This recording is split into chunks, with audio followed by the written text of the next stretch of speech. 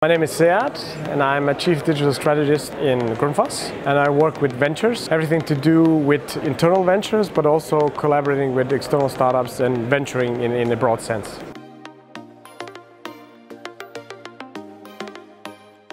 Actually, I was one of the idea persons behind getting IoT Week to Aarhus. So if I was not here today, that would be really weird, right?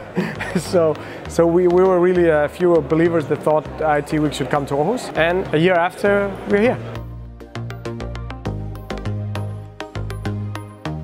It's like a mindset, right? So instead of talking about problems all the time, let's talk about solutions. Another way is innovation height. Instead of maybe tweaking something, let's try to think a little bit more out of the box, not only a product but a service, not only selling, but try to rethink the business model.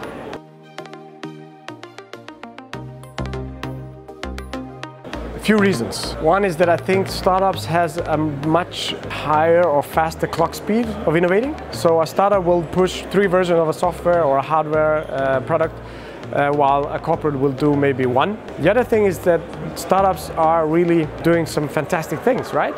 And we cannot do everything alone. So why not partner up with startups where we can benefit of each other?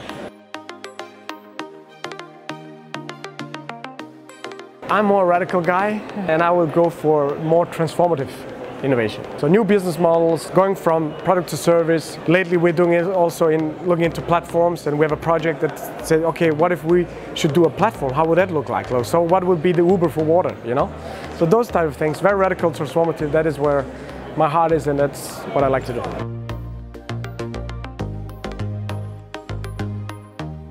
I think the startups will find a true company that has sustainability as core of what we do. And we invite startups that also believe in those to come work together with us in solving these super big challenges for humanity. The second part, I think Grundfos has a strong brand within the industrial world where we can open up a lot of doors for startups, give them a much broader reach to potential customers, partners, etc. So that's something we can do as well.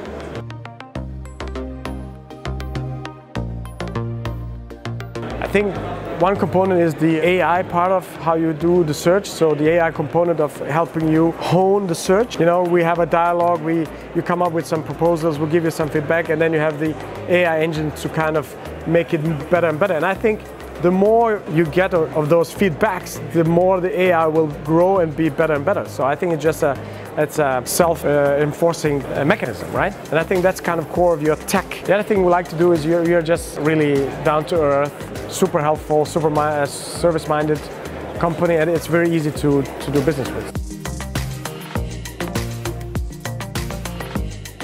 I think Valuer has been really pivotal in giving us the opportunity to map out a space relatively quickly and find out for top 10 startups that we would like to have a deeper dialogue with. I think it's really been a kind of a fast progress for us, a fast way of doing discovery.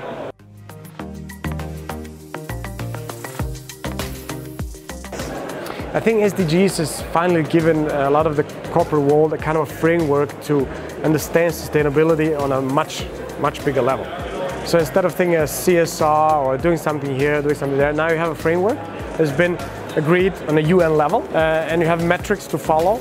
And so you can say, okay, if I really believe in this and I really want to have sustainability as part of my core business, you have the framework, you can single out a few of the SDGs, or only one or more, depending on how big company you are, and really go for it.